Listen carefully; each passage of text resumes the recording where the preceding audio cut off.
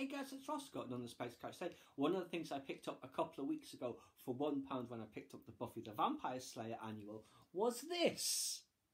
Meet the Rebels, Dorling Kindersley. That's the back. So it is very early learning, but I do like Rebels. And there you see Kanan, and there you see the Grand Inquisitor, and there's the city, Lothal, at the top. Is it called Capital City, Lothal City? I can't remember. So basically it's like this format. So there's the contents, and then you see Ezra, Sabine, and Chopper. Yeah. Rebellion on Lothal, there they all are.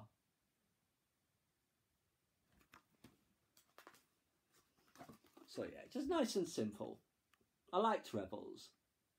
Very much looking forward to finding out more about what's going on with Ahsoka's search for Grand Admiral Thrawn, and you would assume, by inference, for Ezra Bridger.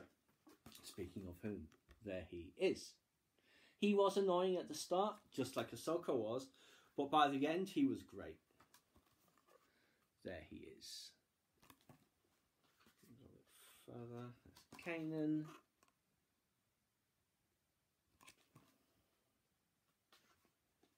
Zeb. I liked Zeb. Bit of artwork there. Some of this sort of stuff, not these, but they're in the propaganda book that we reviewed a while back, which was a great book of art. There's Hera. Ghost. And the Phantom.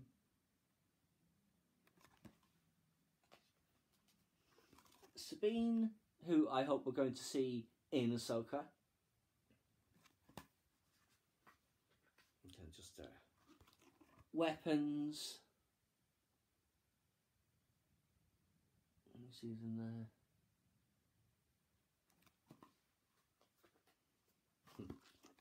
Chopper. There's the two of them together.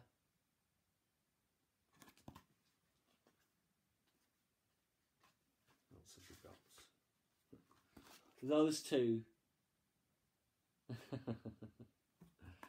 Yes, they met an unfortunate end, but not an unexpected one. That's Callus. Great character growth for him over the course of the show as well. There is the Grand Inquisitor. So we'll just call him the Inquisitor here.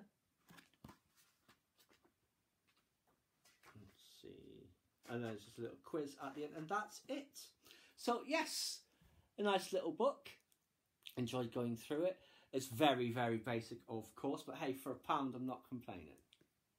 Please subscribe to my channel if you enjoyed this content.